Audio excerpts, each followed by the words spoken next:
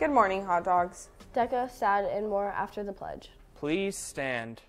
I pledge allegiance to the flag of the United States of America and to the republic for which it stands, one nation, under God, indivisible, with liberty and justice for all. In DECA Backpack Buddy news, every Wednesday we will highlight the DECA member who created the week's Buddy Bag menu, as well as give a shout out to the community class or organization who fills this week's Buddy Bags. Frankfort DECA's Community Service Project provides weekend Buddy Bags to Frankfort K-12 students. Thank you to first-year DECA member Landon Ramirez Crawford for creating the Week 6 menu. A shout out to Mrs. Schaefer's community class for filling Week 6 Buddy Bags. 107 Buddy Bags will be sent home this weekend.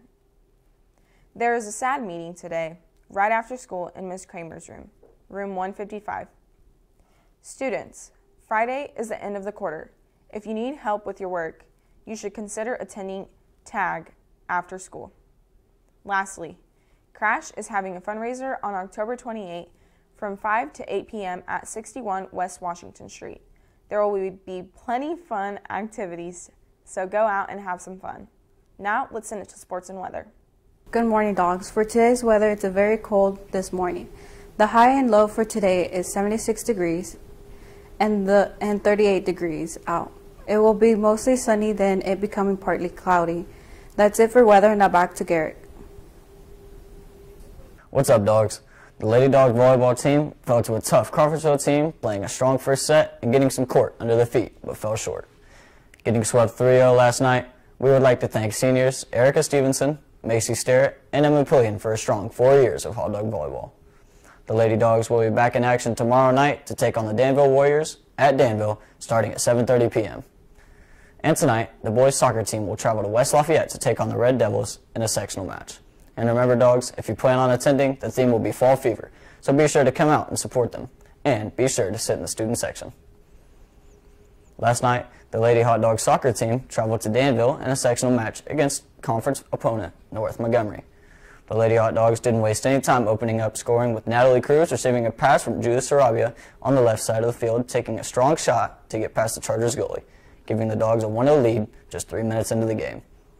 It took some time for the Lady Dogs to get their second goal, but they controlled most of the action for the next 20 minutes of the game. The Dogs' second goal came from Natalie Cruz, who crossed the ball into the net from the center of the penalty area after it bounced off a few players, and Celeste Rodriguez managed to smash it in the back of the net. The halftime score was 2-0 in favor of the Hot Dogs. The Lady Dogs didn't give up in the second half, still pressing the advantage, with the Lady Dogs getting their third goal of the night after Natalie Cruz buried the 25-yard free kick to the offense, scoring with Amy Marquez breaking down the Chargers defense for the fourth goal of the game. Michelle Martinez finished off scoring with the Hot Dogs. Next up for the Hot Dogs will be Tri-West on Thursday at 5:30 at Danville. With girls basketball quickly approaching, Nelson found time to meet up with the new coach, Mr. Crawford. We're excited how he's going to get these girls in shape for the upcoming season.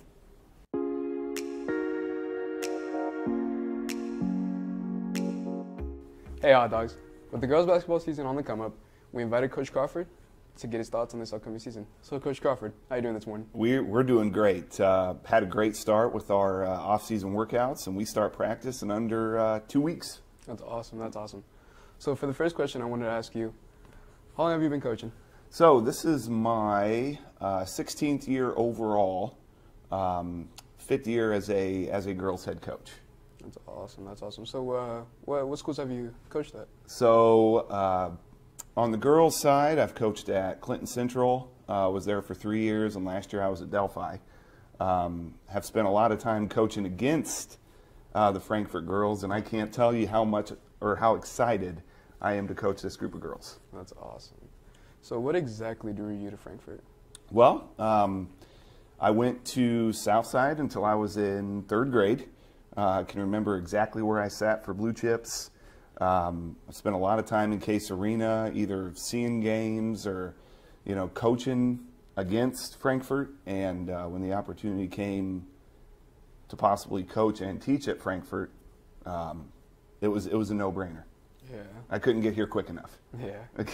Case Arena seems to draw a lot of people here. So, what are you expecting from this upcoming season? Do you have any goals set in mind? Do you have any goals for the girls? What do you think? So basically, our two goals: we want to win a state championship every day. When practice starts and when practice finishes, we want to be 1% better. And we'll tell the girls that when we win a state championship, we're at our best every day. And the girls will get kind of tired of hearing about it, but we like to base our season on, we call them the P's and E's, playing with poise, passion, and purpose. And then every day we're going to play with energy, effort, and enthusiasm. And that's all we're going to ask. We play hard, we're energetic, we're enthusiastic about what we're doing. And we want girls to be positive with one another, and just continue to get better every single day. We're going to play hard, we're going to get after people, and we're going to have fun doing it. That's awesome. That's awesome. So, what's the schedule looking like? So, I mean, the Sagamore Conference, I've coached against a lot of them already. Conference-wise, they've got, it presents different challenges. You got different teams run man-to-man. You got some teams that run a zone. So we'll have a lot of opportunity to grow and get better about what other teams are going to do against us. But when it all comes down to it, they're going to have to be ready to handle the ball because we're going to pressure people. Okay, they're going to have to be in shape because we're going to run. And so what really excited me about coming to Frankfort is we got girls that are athletic, we got girls that love to play hard, and we got girls that are into it. And I mean, I'm getting chills just sitting here talking about it because of how excited we are. Yeah, that's awesome. That's awesome. So, Hot Dogs, heard it here first. When was the first game again, Coach? So November 2nd, we play Carroll. Carroll. Yep. Make sure you guys come out and watch the girls play Carroll. I'm excited to see what Coach Crawford has prepared for us. This is Nelson from Hdtv.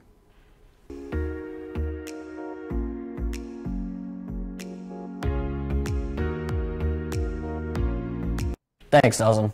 Remember, all girls basketball players, there will be a mandatory meeting tomorrow in the upper portion of Case Arena. This meeting is mandatory if you plan on playing this year. Thanks, Garrick. Next Wednesday, October 12th, all sophomores and some juniors will be taking the PSAT/NMSQT exam. All information about testing location and proctors will be released very soon. You'll be able to find out this information from any adult by this Thursday. Please make sure to get good sleep on Tuesday night, eat a healthy breakfast, and arrive to school on time on testing day. You will report directly to your testing location, not community, next Wednesday. More information to come. The FHS Theater Department presents The Hamlin Mystery. The play is tomorrow and goes through Saturday. It begins at 7 p.m. The tickets are only $5 at the door. This announcement is for any staff, student, or graduating senior. The last day to have your picture taken for the yearbook is October 13th. Interstate Studios will be in Collaboration Room 2 from 8 a.m. to 2 p.m. A happy birthday goes out to Alexis Addy, Anthony Gonzalez, and Caden Lauer. For lunch today, lines 1 and 2, Top and Go Dorito Taco in a bag. Lines 3, salad bar / potato soup. And line 4, fajita chicken bar / goldfish graham. That's it for today's announcements. Thanks for tuning in. We'll see you tomorrow. And have a wonderful Wednesday.